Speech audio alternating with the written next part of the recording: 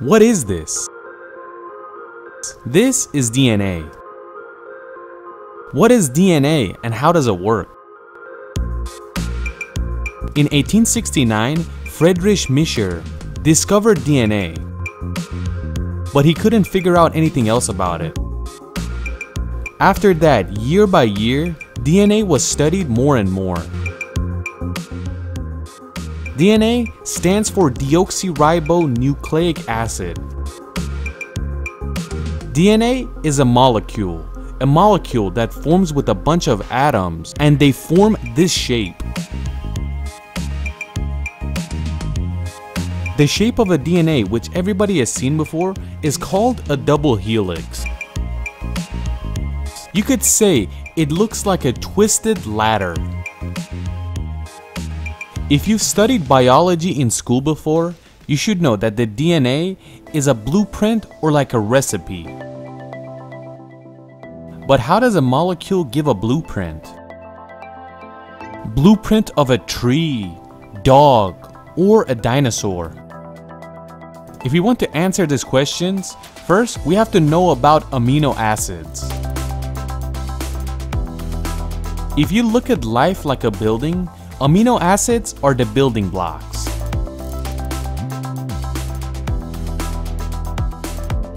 There are 20 different amino acids, and you could say there are 20 different bricks used to build a building.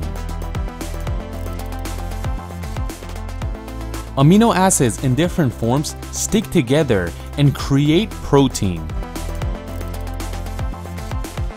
Amino acids create proteins, proteins create cells, cells create tissue, and tissues turn into organs.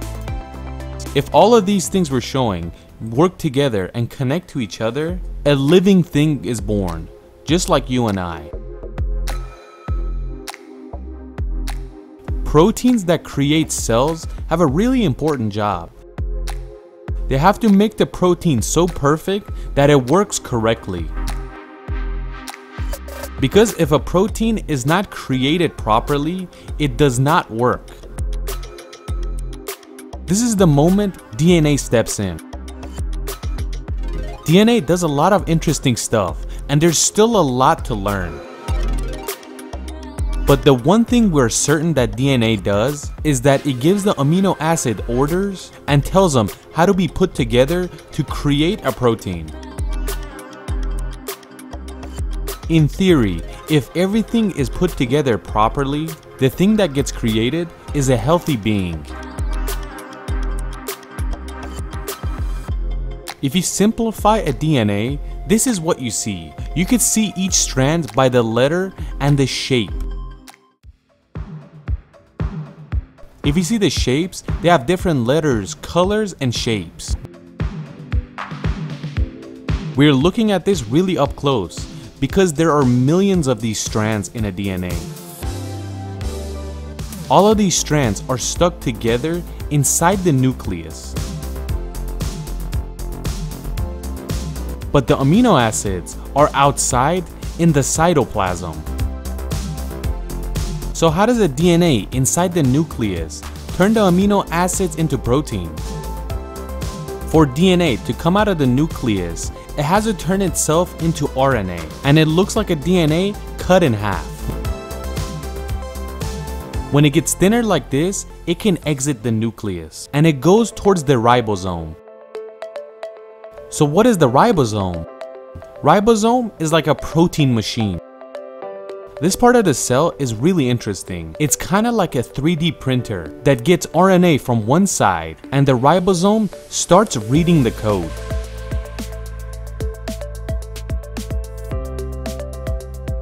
And when it reads the code, it needs some material. So what is that material? The amino acids. In this section, the ribosome starts sucking the amino acids from its environment, and as it reads the code off the RNA, it creates the protein that it's told.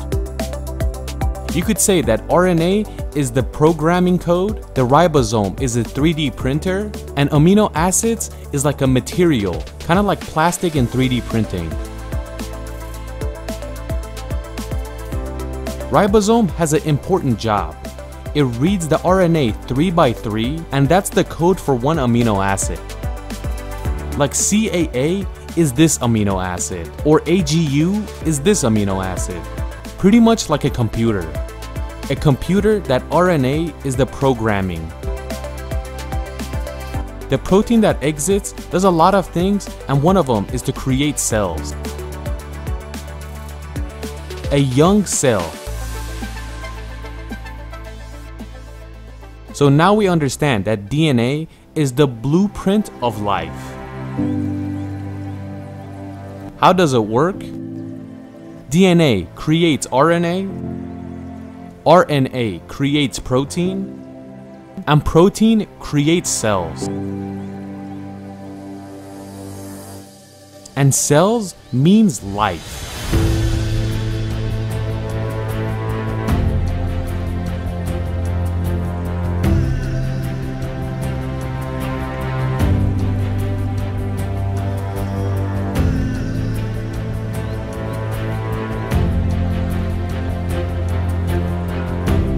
All the things we just explained are happening all the time at a microscopic level, and they're a lot more complicated. But we oversimplified it. We simplified it so everybody can easily understand. But in reality, it's a lot more complicated than that. But this is the thing that happens in every living thing in the world. In younger people, the cells are created more and faster, and in older folks, slower and less. And it's the cells that make someone old or young.